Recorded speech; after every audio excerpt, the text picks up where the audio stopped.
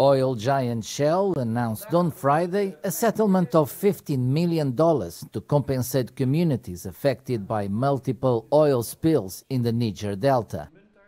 The announcement marks the conclusion of a Dutch court case brought about by 4 local farmers and Friends of the Earth in 2008. Last year, the court found Shell's Nigerian subsidiary to be responsible for oil spills that resulted in damages to farmers' crops. The company, however, denied liability for the leaks. Last year, after the appeals court's final ruling, Shell blamed the spills on acts of sabotage.